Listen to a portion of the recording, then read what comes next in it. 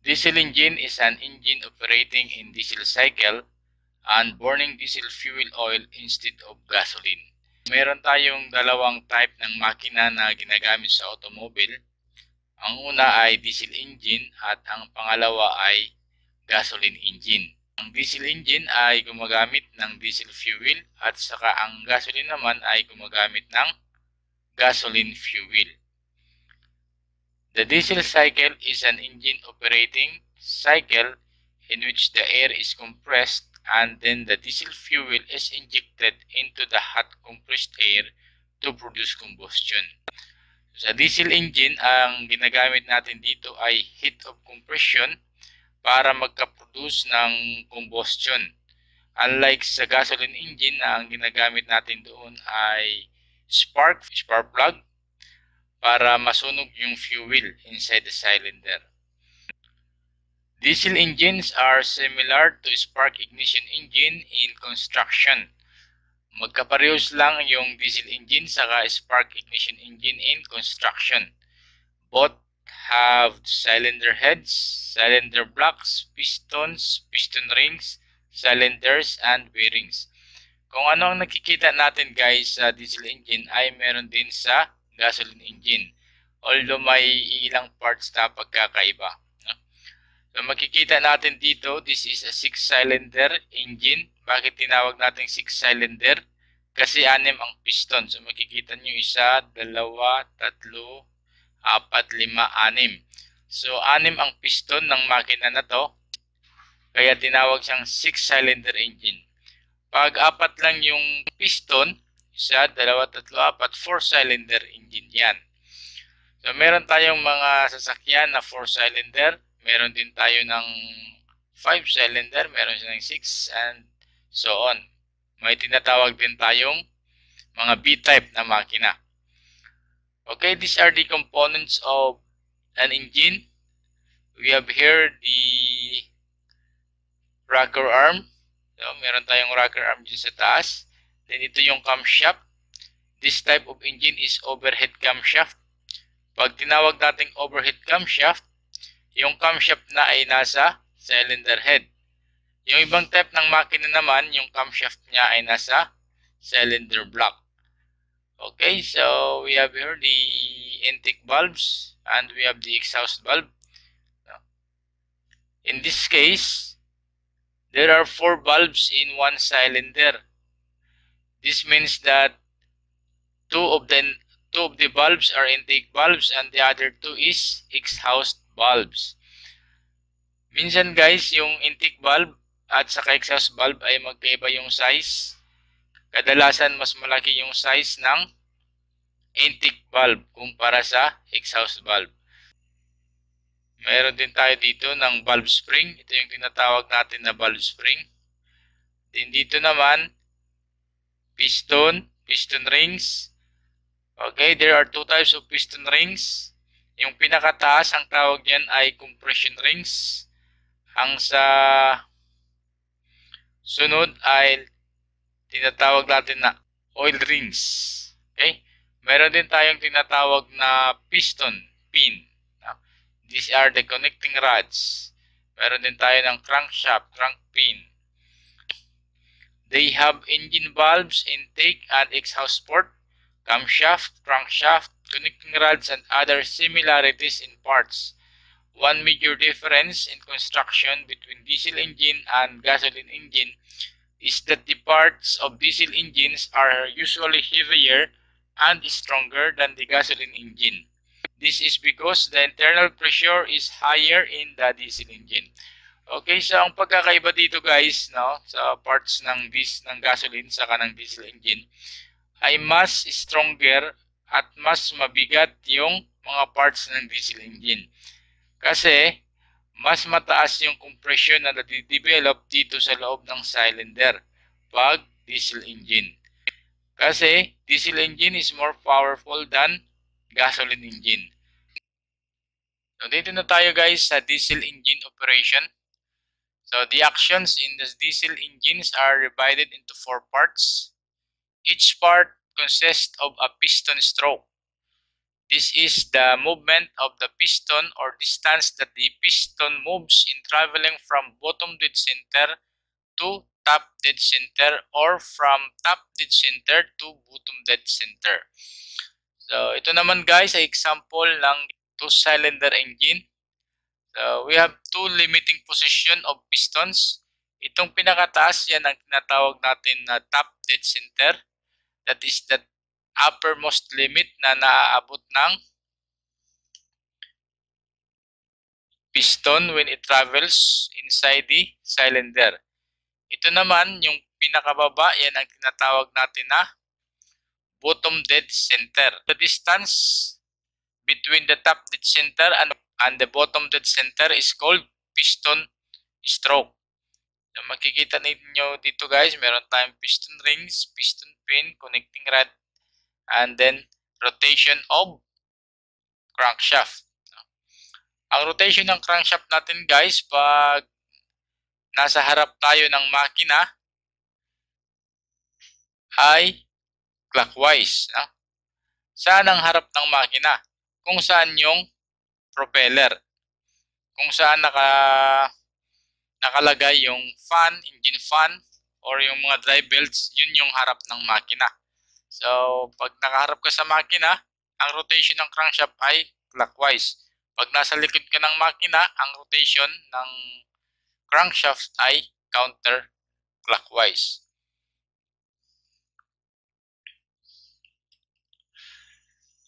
The complete cycle of events in engine cylinder requires 4 piston strokes. So ito yung 4 piston strokes natin: intake, compression, power, and exhaust. These are the intake, compression, power, and exhaust. The crankshaft makes 2 complete revolutions to complete the 4 piston strokes. So dalawang ikot guys ng crankshaft bago matapos yung cycle ng 4-stroke cycle engine. Unlike sa 2-stroke cycle engine, in 1 revolution, there is 1 power stroke. While in 4-stroke cycle engine, it takes 2 complete revolution of crankshaft before power stroke. So, ibig sabihin, dalawang ikot ng crankshaft bago mag-power. Then, sa 2-stroke cycle, every 1 revolution ay nagpa-power yung makina, power stroke. Okay, so makikita ninyo guys dito, ito yung diesel engine, example of diesel engine. So, mayroon tayo ng intake valve, exhaust valve, meron tayo ng camshaft, nozzle, then injector. So, yan yung 4 piston strokes. This makes the diesel engine a 4-stroke cycle engine. The word cycle means a series of events that repeat themselves. Okay, so pagkatapos guys ng intake, compression, power, and exhaust, ay babalik naman siya sa intake, compression, power, and exhaust. So, yan yung cycle ng 4-stroke inside the cylinder. So, this is the intake stroke. As discussed it completely. Intake stroke, the piston stroke from top dead center to bottom dead center. So, ang unang stroke guys sa makina ay intake stroke, during which the intake valve opens and the cylinder fills with air. The diesel engine takes in air alone during intake stroke. Okay, so ito yung intake valve natin. Pag intake stroke ay pababa ang piston, moving downwards. Then open ang intake valve dito. Tingnan niyo, ito yung intake valve natin. That is the intake valve. Then pababa ang piston, papasok ang hangin.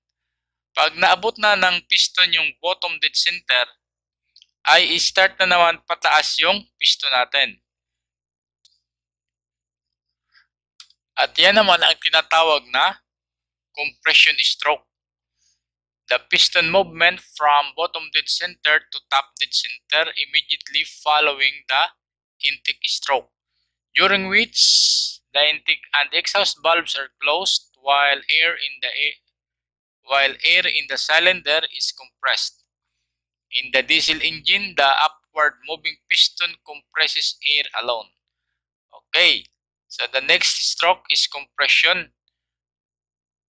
During compression stroke, makikita ninyo dito guys, no? Sa dalawang figure, naka-close yung intake saka exhaust valve. So, ito din, no? Naka-close ang intake saka exhaust valve. Ang piston ay moving upwards at wala siyang singaw, no? Walang singaw dyan. So, dapat walang leakage dyan kasi pag nagkaroon ng leakage during compression stroke, ay wala tayong mako-compress at yan ang tinatawag na loss compression. Pag nagkaroon tayo ng loss compression, ang resulta niyan ay low power. Kasi kunti na lang yung air na i-compress natin dahil halimbawa pag may mga leakage dito sa valve mo, sa intake valve or exhaust valve, yung air na na-intake niya ay mag-i-escape dito sa intake port or sa exhaust port. Or sometimes, halimbawa, ang piston ring mo ay sira na, during compression stroke ay dito dadaan yung air sa gilid. So, ang tawag dyan ay blow-by.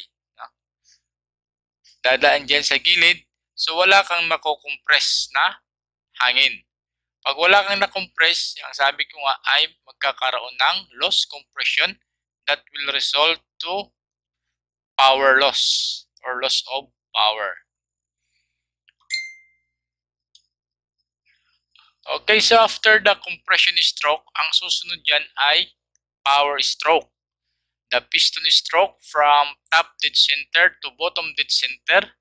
So galing daw sa taas, top dead center to bottom dead center. This happens immediately following the compression stroke, during which the valves are closed and the fuel burns. So dito guys, kanina compression stroke, pag malapit na yung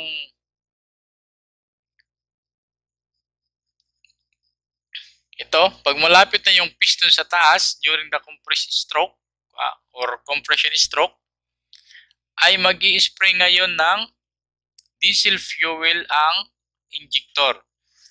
So dahil mainit yung hangin na kinompress natin at nag-spray ng diesel fuel sa mainit na hangin, magkakaroon dyan ng combustion. Yung combustion na yan ay yung pagsabog or pagsunog ng fuel. So ang tawag dyan ay heat of compression. Yung pagsunog sa diesel fuel ay heat of compression. Init ng compression. The resulting combustion yan ay itutulak na yung piston pababa. Yung force ng combustion or yung pagputok. So yan na yung naririnig natin sa exhaust, manifold or sa muffler na tumutunog. Yan yung combustion na nangyari sa loob ng cylinder. Dito. So, nagkaroon ng combustion or pagsabog, kaya siyempre may tunog. In the diesel engine, a light oil called diesel fuel is sprayed into the compressed and hot air. And the last stroke is the exhaust stroke. The piston stroke from bottom dead center to top dead center, immediately following the power stroke, during which the exhaust valve opens so the exhaust gases can escape from the cylinder to the exhaust manifold. Okay, so after guys ng power stroke ay susunod exhaust, ilalabas na ngayon yung nasunog na fuel. So, ang open dyan ay exhaust valve at papunta na yan sa ating muffler or sa exhaust pipe. So, makikita ninyo, ito yung intake valve natin, ito yung exhaust valve. And then, bukas yung exhaust valve dahil itutulak ng piston pababa yung nasunog na air and fuel or yung fuel natin. So after that, babalik na naman siya sa intake, compression, power, and exhaust. Hanggat may sinusupply tayo na fuel dito sa injector or sa nozzle, ay tuloy-tuloy yung pag-andar ng ating makina. Pag kinat off natin yung supply ng fuel, ay saka pa lang titigil yung pag-andar ng makina. So these are the characteristics of diesel engine. First, the diesel engine has no throttle valve. Wala siyang throttle valve katulad ng sa gasoline engine, except in some engines with pneumatic governor. Another characteristics of diesel engine, it compresses only air on the compression stroke. So, nasabi natin kanina na during intake stroke ay hangin lang ang ini-intake ng diesel engine. Heat of compression ignites fuel as it sprays into the engine cylinder. So, ang init ng pag-compress ang nagpapa-ignite sa fuel or sumusunog sa fuel sa loob ng cylinder. So, diesel engine has a high compression ratio of 16:1 or 22:1. So, ang tinatawag natin guys na compression ratio, this is the measure of how much the air is compressed during the compression stroke. Other characteristics ng diesel engine natin is the control or engine power and speed by the amount of fuel sprayed in the cylinders. More fuel equals more power. So yan yung controls engine power and speed by the amount of fuel sprayed into the cylinders. So yun guys, nakadepende sa isusupply mo na fuel. The more fuel you supply inside the cylinder, the more powerful your engine becomes. So yan, pag binawasan mo yung apak mo sa accelerator, kasi nakadepende yan sa apak natin sa accelerator. Pag tinapakan natin ng accelerator, ibig sabihin tataas yung pressure doon sa injection systems natin. Then, maraming fuel ang isusupply doon sa cylinder. Pag binitawan natin yung accelerator guys, alam niyo na yan, yung inaapakan natin sa sasakyan para tumakbo. Pag binitawan natin, ibig sabihin, binawasan natin yung supply ng fuel. Kaya yung makina natin ay pabagal yung andar. And another characteristics, it has a glow plugs or an electric intake manifold heater to make starting easier. Glow plugs are installed in the pre-combustion chamber of diesel engines to preheat the chamber for easier starting in cold weather. So yan, meron siyang guys sinatawag na glow plug. Yung glow plug na yan, bago ka mag-start ay i-on mo or i-heater mo siya. No? Kasi especially during cold weather, especially in the morning, matagal mag-andar ang diesel engine pag hindi mo ginamitan ng heater or ng glow plugs.